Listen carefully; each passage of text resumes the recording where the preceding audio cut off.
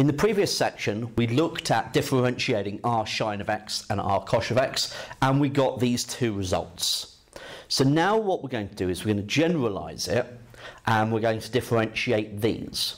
Okay, so these are the standard forms that we need to be able to differentiate. So arsin of x over a. Now I'm going to use that result. So using the chain rule, the derivative of the inside is 1 over a. That's going to come outside. And so that's going to multiply with this, where the x is replaced with x over a. So I would have 1 over a times by 1 over the square root of x over a squared plus 1. So this is 1 over a times the square root of x squared over a squared plus 1. So what I'm going to do is I'm going to bring that a into the square root by writing that as 1 over the square root of a squared times x squared over a squared plus 1.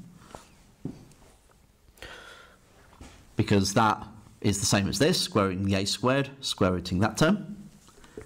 And so we have 1 over the square root of a squared times this is x squared plus a squared times 1. So arsin of x over a differentiates to 1 over the square root of x squared plus a squared. Now we could do a similar thing, similar process with this one here. The derivative of the inside is 1 over a, and that's going to multiply with 1 over this, where the x is replaced with x over a.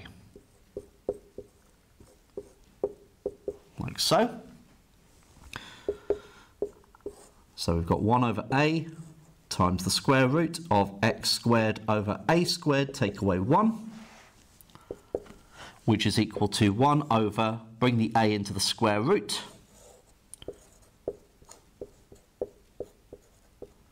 like so.